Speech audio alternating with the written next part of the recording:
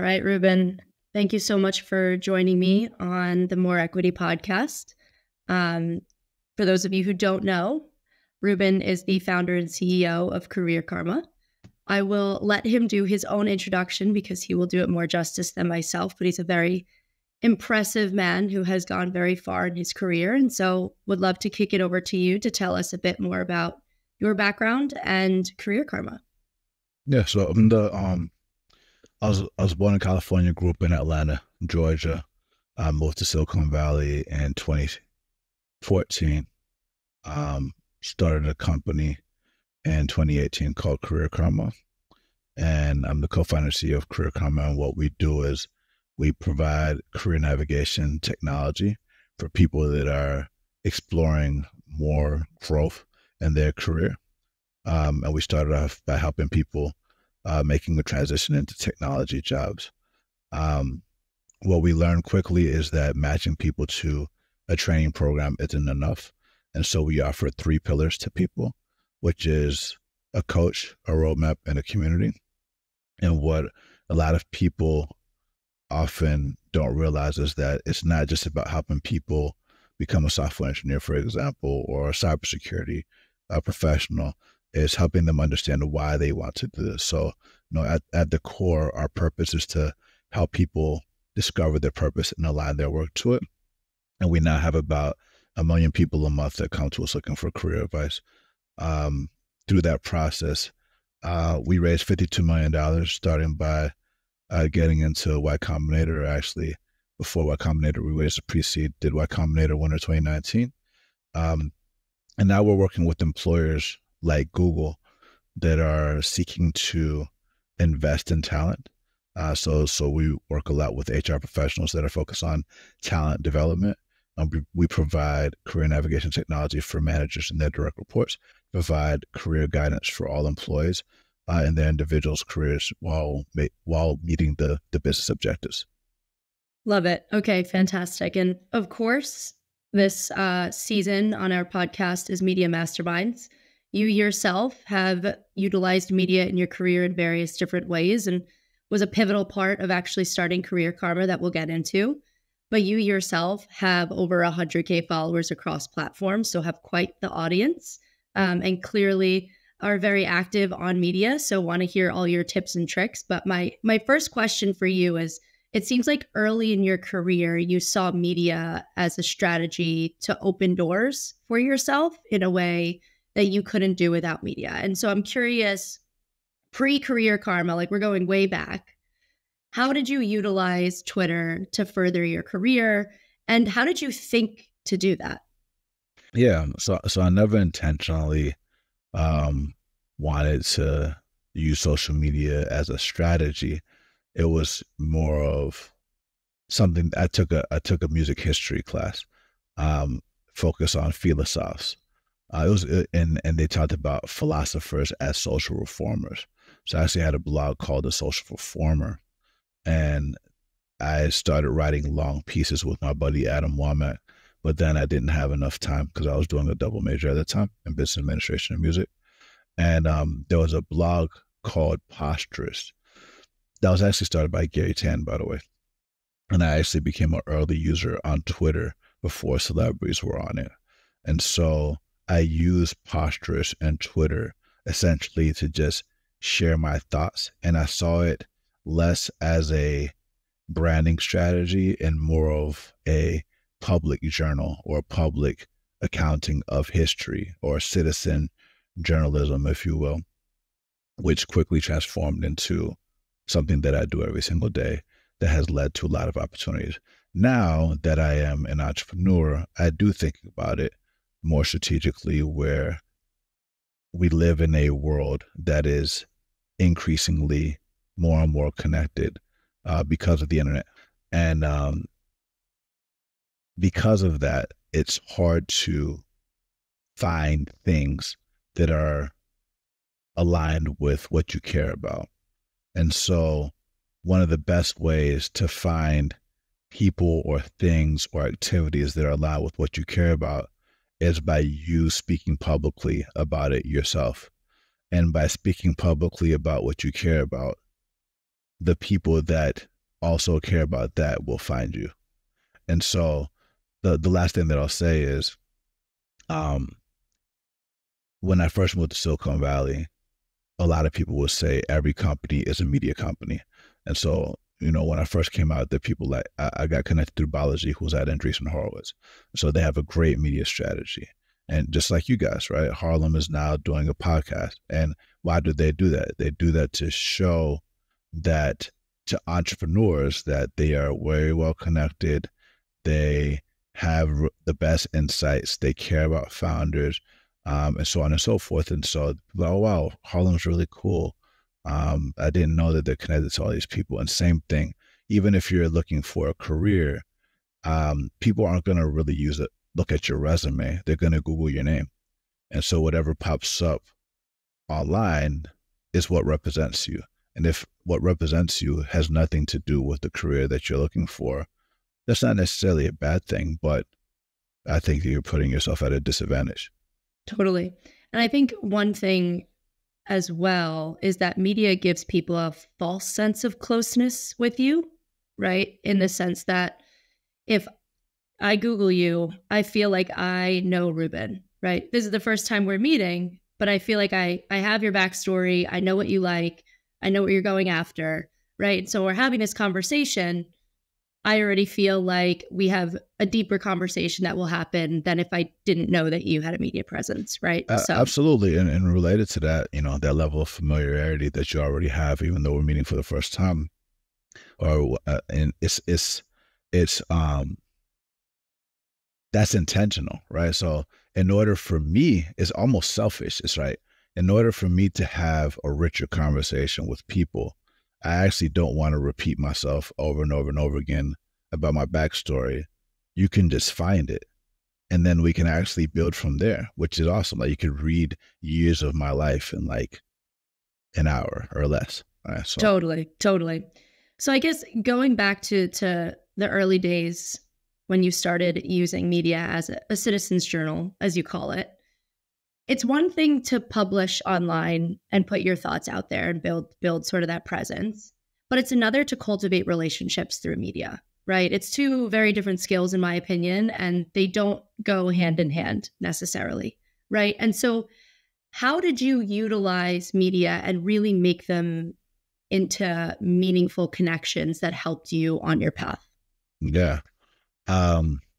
It's interesting because one of the most awesome things that I saw on Twitter when I first joined, and I know it's X now, but one of the first things that I saw was the fact that you can send a message to anybody, no matter how big they are or how small they are, or how famous they are, publicly or privately.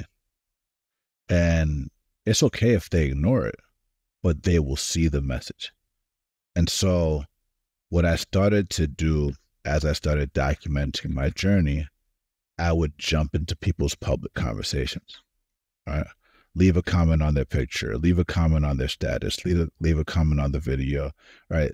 Those things turn into familiarity to the other person, because let's say that I'm always putting out thoughts and there's always a consistent individual that is replying, and not just replying with unproductive conversation, but adds to the conversation. It makes the conversation richer. That's big. I'm going to notice that. I'm like, who is that individual? Then I'm going to look at your bio and I'm going to read your history. And what's awesome is taking it to the next level where you go into a DM. And so, at least on Twitter is very different than like a Instagram or TikTok, where if you DM, most often it's going to be something extremely professional, trying to meet up for coffee or raise money or talk about a pitch deck or something like that. And that's actually what happened with Balaji. I was tweeting him.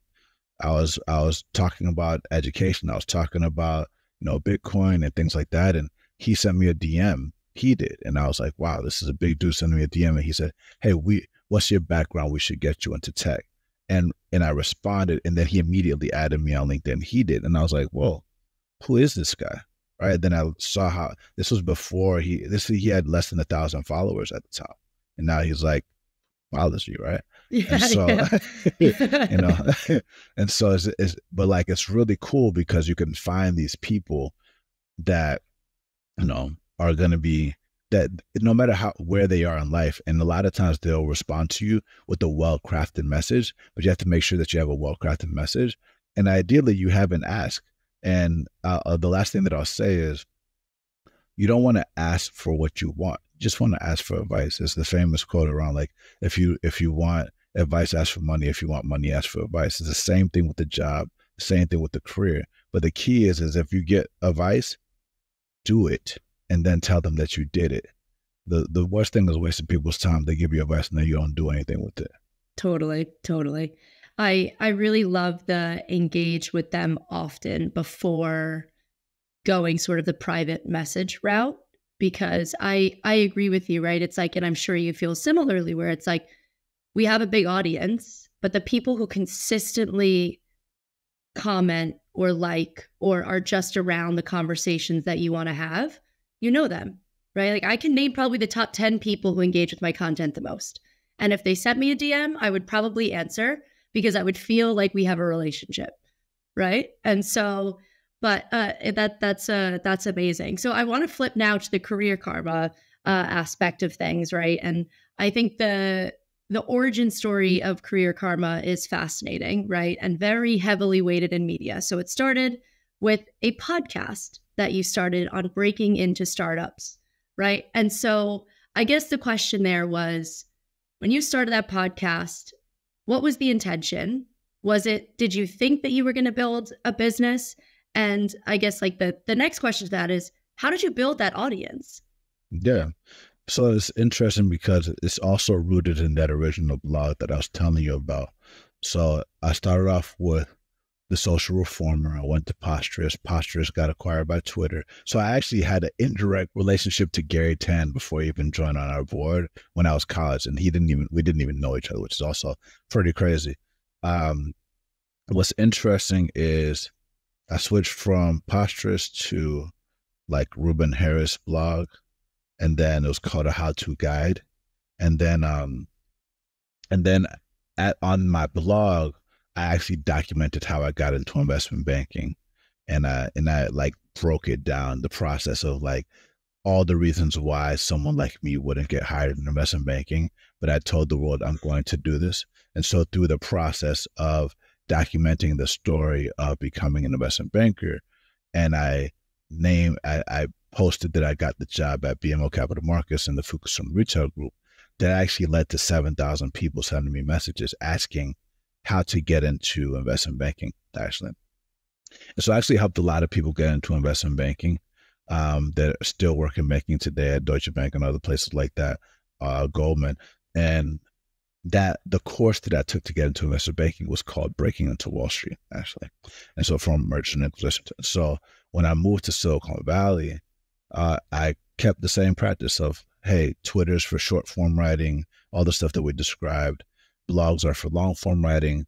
Like, I want to document my journey because I love biographies. I love stories of people. And a lot of times you have to wait until they did something to read it. And so I was like, the process of building $1 billion company has never been documented from a media perspective. And in the beginning, it wasn't really focused on building a company. It was just like, let me tell my story. And my co-founders were doing boot camps at the time. And so while we were in boot camps, we were very frustrated, and a boot camp is a boot camp. It's hard. And we're like, wow, what if we heard stories, not of CEOs and VCs? That's what everybody talks about in the media. What if we heard stories of people going through boot camp to motivate us, or people that went through transitions like trying to get into investment banking with a non-traditional background? That would be super cool.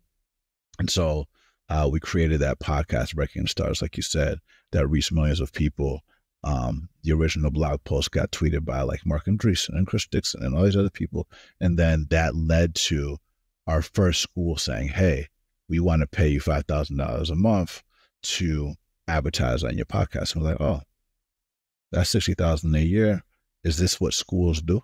Do schools pay for qualified applicants or to get enrollments and students into their programs? And then we discovered that is the case.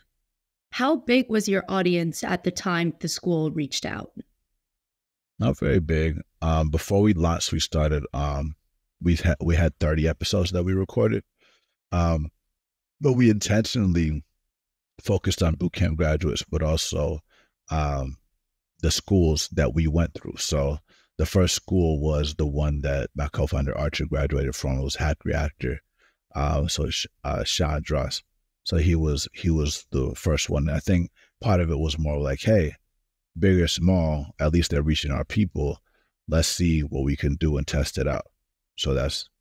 Got it. Okay.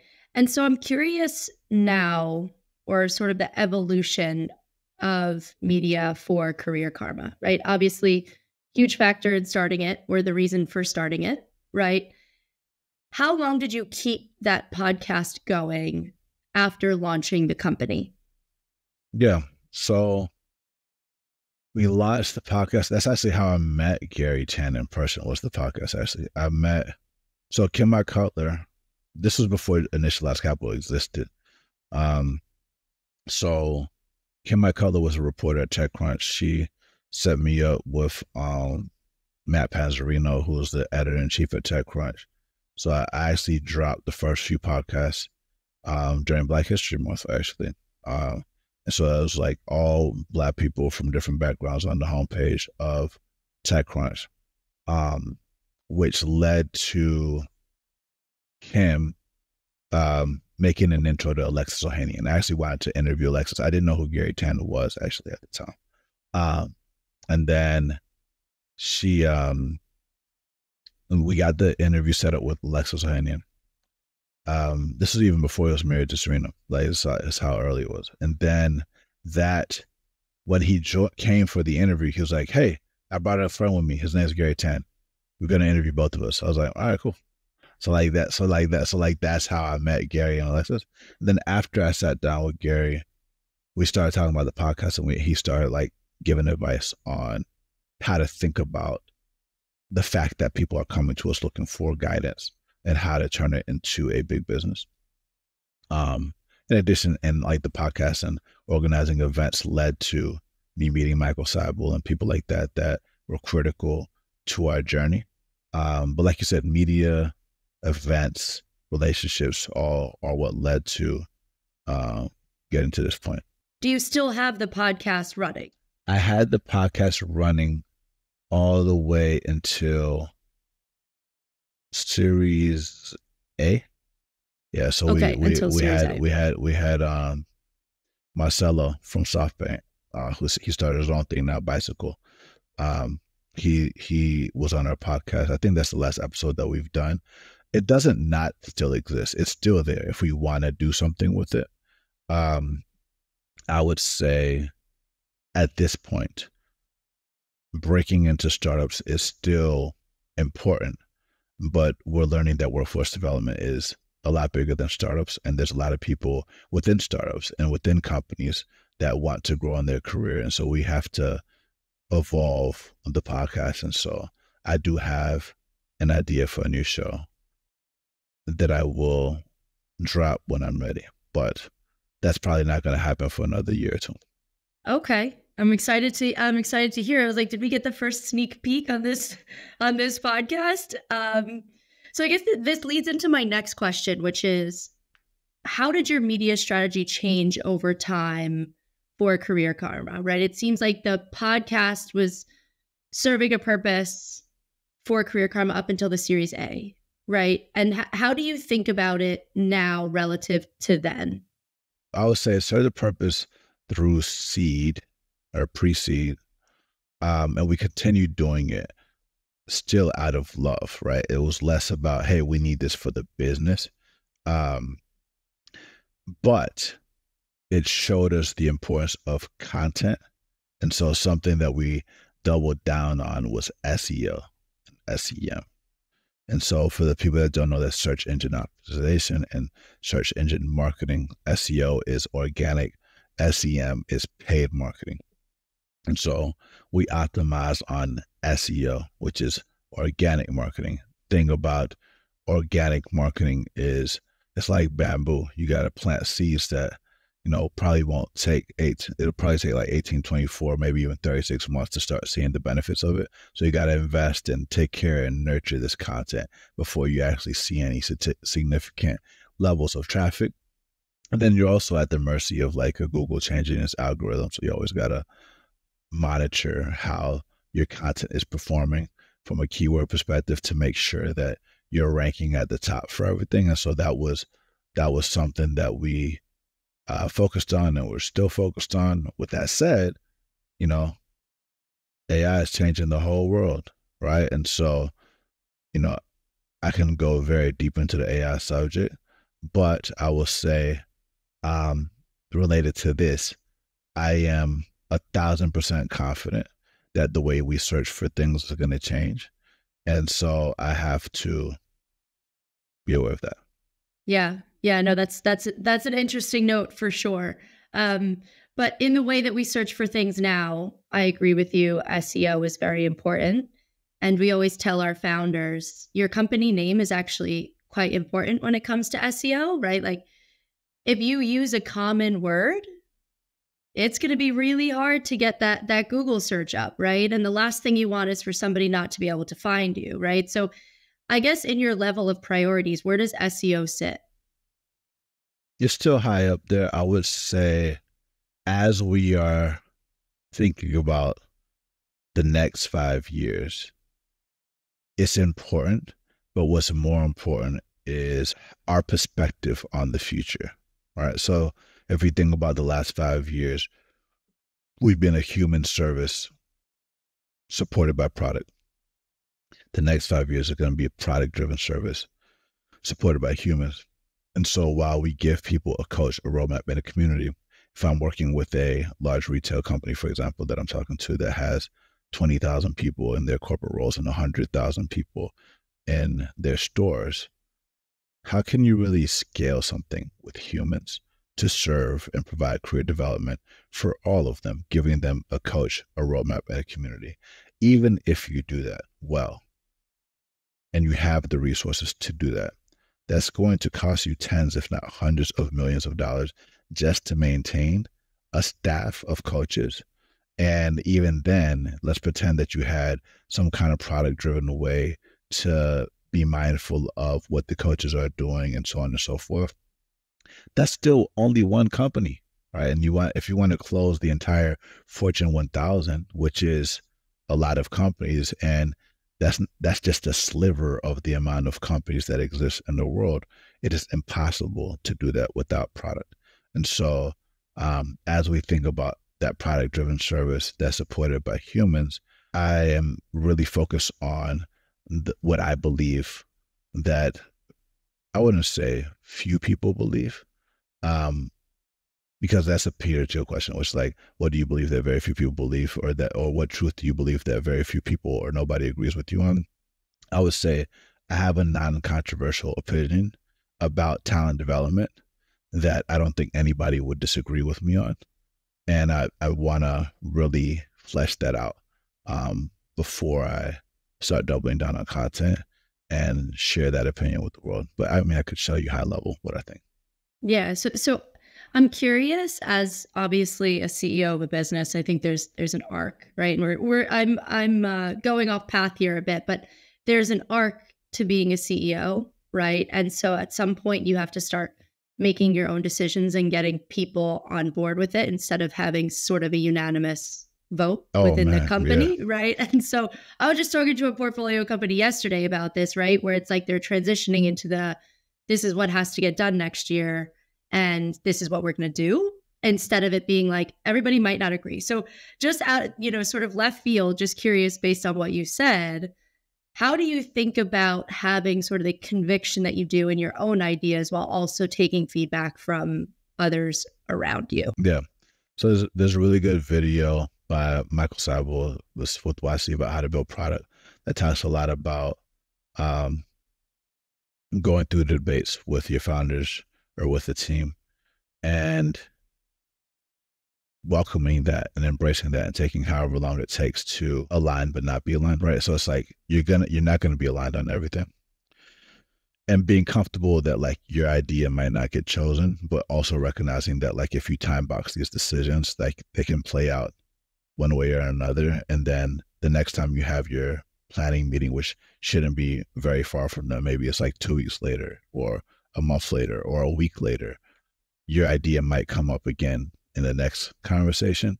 But like always be shipping is like super important, and always be trying new things is going to be very important. And like creating the space to have those debates where there might be that friction. With that said, the problem with, let's just call it like a distributed company, right, versus like everyone being in an office, or even everyone being in an office, is like, in order to have these debates about the direction of the company strategically, or about product development or something like that, is a lot of times you're missing the context to be able to provide any feedback. So for example, if you're working on product development, but you've never listened to any calls that I've had with the HR leader in enterprise, you might know a lot about the employee experience or the career transitioner, because that's what we do on our consumer side of the app. But if you're not in the mindset of the buyer, who ultimately is the person that is the customer, they're not going to renew because they don't see the value. And the only person that sees the value is the employee, which is important, but it's not the only, right? And so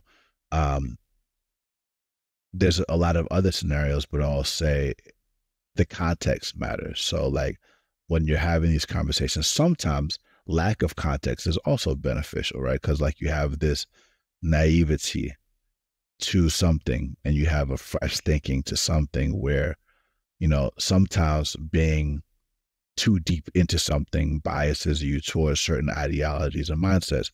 And so you want to be welcoming different things. But if it's me, in my opinion, I'll say the founder matters a lot. The founders matter a lot.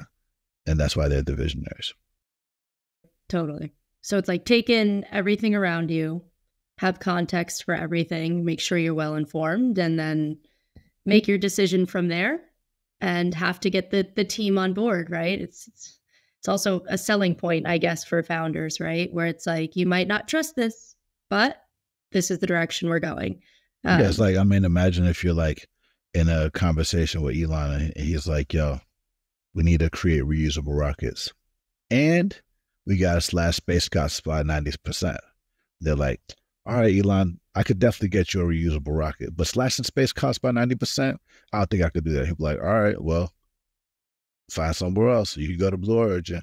Like, and no shade, no shade to them, but it's more of like, that's what I'm not budging on. That's what I want. So like, I want to provide career navigation for all employees at an affordable price while meeting business objectives. And I want to do it in a product-driven way. And I want to be able to give the C-suite a pulse of progress on everything that the employees want. And I want them to be in a position where they can do something to support them. Sit. Less than $100 a month. That's what I want. Okay. Let's go. Let's figure it out. Right? Gonna do it. If you don't believe in it, that's okay. Go. That's okay. Yeah. It's not an argument. It's not a fight. It's more like, all right, we're not aligned. That's okay. Yeah. We actually just had our founder summit, and we had a very experienced founder as our panelist for one session. And he basically was saying, related to hiring, he's very straight from the beginning. He says, this is what the job is. This is the vision you have to buy into. These are the hours you have to work. And it's totally okay if you don't want to do that, but you could get paid more and have a better lifestyle somewhere else. And so you either want it or you don't, and it's okay if you don't, but I'm going to lay it all out. And he was very adamant about that. I mean, it's very important. It's very important. Like, I think early on, you know, I optimize a lot for people that have done the work, or that can do the work, or that, you know, came from the right place and blah, blah. But I think what you just described is probably the most important, like, especially like I like obsession. I like people that are obsessed with the problem or obsessed with the vision, where they're always dreaming, always thinking, always trying to figure out how to take it to the next level and to serve people. because I know what I'm working on is inevitable. Somebody's going to figure it out, right? It's like, and I always bet on the inevitable. It's like, you see the big debates about what's happening right now with, let's just call it AI, right? And whether you're EA or whether you're EACC, right? For the people that don't know, there's effective altruism versus effective accelerationist. Like, and if you don't even know what that means, it's more of like, are you, decel or XL, right? Which is like, are you for the camp of, hey, slow down before we get to AGI, or let's get to AGI as fast as possible? For the people that don't know what AGI is, it's artificial general intelligence, which is pretty much the ability to complete human tasks, right? Like technology can complete human tasks, right? And so a lot of people are scared of that. But what I just say, it's inevitable. If we don't do it, somebody's gonna do it. Right? Like that's a fact, right? And so if that's gonna happen, then you need to operate accordingly and figure out, okay, cool. If I have some kind of technology that can operate as the same level as a human, how are my coaches going to be supported? Or do I need coaches? Or how do my managers have support? Right? So these are all like questions you got to ask, and you got to execute accordingly. If GPT-4 is primitive technology, if this is 56K internet in this Napster moment, or this technology moment, Yeah. then you better get to moving. Yeah. As a founder. Yeah. Well, I like the example of, you did invest in banking. I likewise did invest in banking. And it's funny because there's the example out there related to sort of getting to AGI is like, we didn't have Excel, 30 years ago, yet bankers still work the same amount of hours. We have Excel, we have CapIQ, we have PitchBook, we have every single thing that we need to make this job easier, and bankers still work the same amount of hours. So there will be more tasks for humans. I think it's just a matter of what those tasks look like are going to inevitably evolve. For sure. I mean, just think, my dad likes to say artificial intelligence isn't intelligence, because the definition of intelligence is the application of knowledge, right? So even if you have an all-knowing thing, you got to apply that human or human-like thing to doing whatever it is that you want to do. And we all know humans have challenges doing things. So do you think that the artificial version of that is going to have challenges doing things and it's not going to need guidance? It will, just like people do. Yeah, totally. Okay, I'm gonna take us back to sort of the media train, and I'm curious, as a founder who obviously has raised significant capital, I'm curious your view on the intersection of media and fundraising. Do you think that it helped your fundraising efforts? Did it hinder them in any way? And maybe it changes by round. I'm not sure. Well, it helps. I mean, I've raised a lot of capital just through Twitter DMs because people can see what I tweet about. So, I've cold DM people that have, I'm talking about millions of dollars just through sending messages online to people that I never met before and talking to them. And they don't always tell me specifically that what they saw on Twitter is why they follow me. I get a lot more actually reactions to LinkedIn now, actually, because I've been treating LinkedIn kind of like Instagram, where I just post what I think. Yeah, I like that. Or what I feel. Because and you're starting to even see a lot of public companies, CEOs post pictures of them and their family. It's like we're moving, you hear a lot of people talk about work-life balance or work-life integration, or I like the word work-life harmony, right? Or it's just like that if people work for a company, they want to know what the leader is personally like, right? So it's not just me interviewing you for a job or the investor looking at the founder for a job. The founder is also going to look at the investor and see what they're about, right? I know that Harlem Capital has a lot of former investment bankers or finance people. I know that. I knew that before. It's not just Black people. You guys are very finance driven and oriented, which is great. awesome. Lines with me, you know. Well, so this actually leads directly into my next question, which can be, I don't know, controversial. It's obviously a view. It's it definitely has very two different camps. But as a founder, what is your view on VC Twitter and investors that have a large media following? I think it's great. You think it's great? I think we need more of it. I think Really? yeah. Okay. I think that what I'm less in favor of is groupthink, right? So the thing that's funny to me about tech people, especially VCs, is everybody claims that they're contrarian, but they're not. They're a bunch of followers and they have no real conviction about anything. Like they literally have to know who else is in around to lead a deal, for example. That's not leadership. That's just being a follower.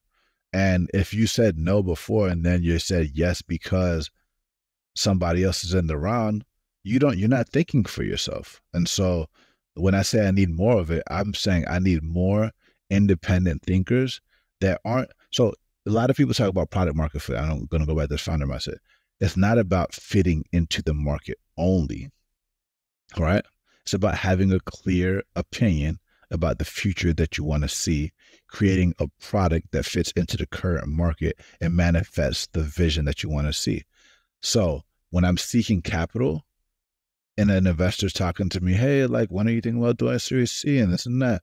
You know, the first question I'm going to ask them is not what hits that they have, how much money they have under management, what's their average check. I'm going to ask, tell me what you think about what's going on in the HR talent development space. Yep. Where do you think it's going? Like, what's your opinion? Okay, give me some examples of companies you've invested in that's in that direction. Okay. Oh, you haven't invested in those? Okay, cool. What companies are you following? Don't say us. Yeah. I want to know. I want to know because I want a thought partner. I don't want to just somebody that it's like being in a relationship with somebody that just gives you money. That's not a real relationship. Yeah. True. So do you sway when you pick your investors, which is obviously a big deal? Do you sway on the people who have the name recognition, or do you sway on the people who have given you the best responses to those questions? Both. Name recognition definitely matters. But I would argue I have some investors that have given us over $20 million with one check that a lot of people have never heard of.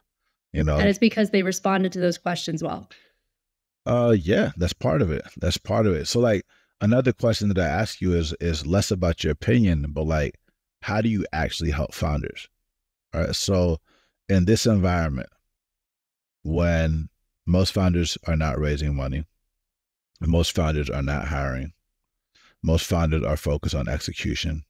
And while you can help them with marketing, most VCs, in order to help their founders outside of capital, are going to either help with marketing, help with hiring, which a lot of people are not going to be doing because they're decreasing their paid marketing spend. And they might help with portfolio introductions, which is cool. But every time I ask a VC, how do you help your portfolio companies? Zero of them.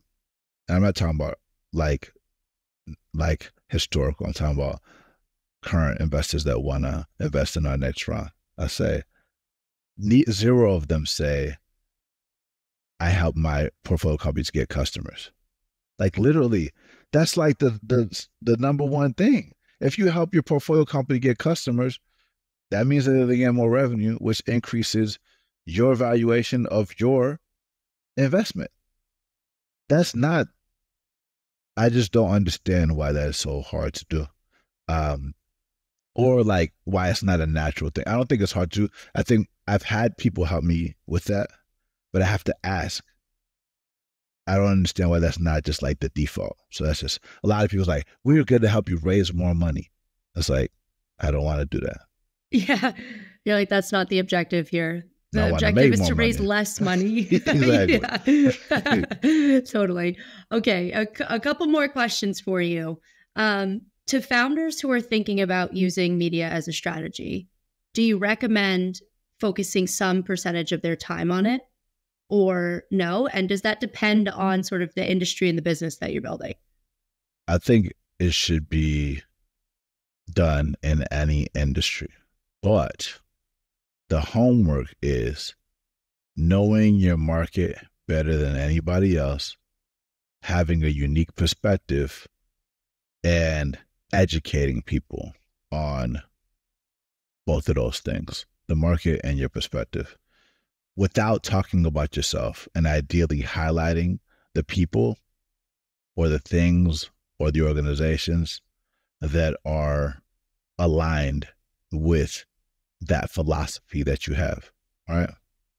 So like, I'll give you an example, right? As I'm thinking about this new show, right? So with this new show, I've been thinking a lot about, we have breaking into startups. And so, up until this point, we've helped people from underestimated backgrounds transition into technology jobs.